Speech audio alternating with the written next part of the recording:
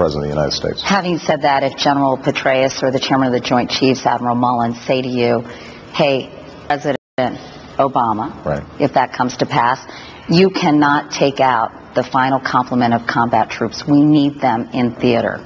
You would say, I will always listen to the commanders on the ground, and I will make an assessment based on the facts at that time.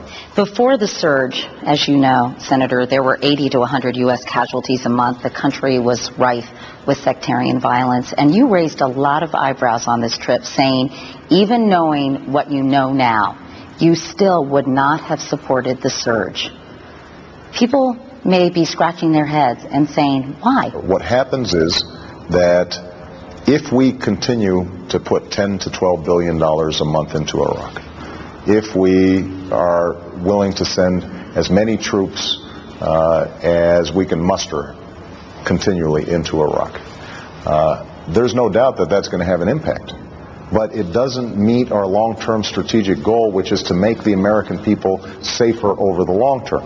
If that means that we're detracting from our efforts in Afghanistan, where conditions are deteriorating, if it means that we are distracted from going after Osama bin Laden, if we have shifted away from the central front of terrorism as a consequence of enormous and continuing investments in Iraq, then that's a poor strategic choice. But talking microcosmically, did the surge, the addition of 30,000 additional troops, help the situation in Iraq? Katie, there is no doubt that our troops helped to reduce violence. Those additional troops could have gone into Afghanistan.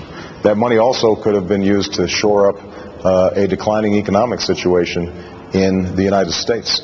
That money could have been applied to having a serious energy security plan so that we were reducing our demand on oil, which is helping to fund the insurgents in many countries. Do you think the level of security in Iraq yes. would exist today without the surge?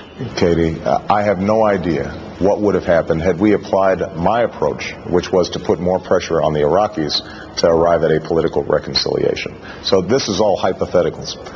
What I can say is that there is no doubt that our U.S. have contributed to a reduction in violence in Iraq.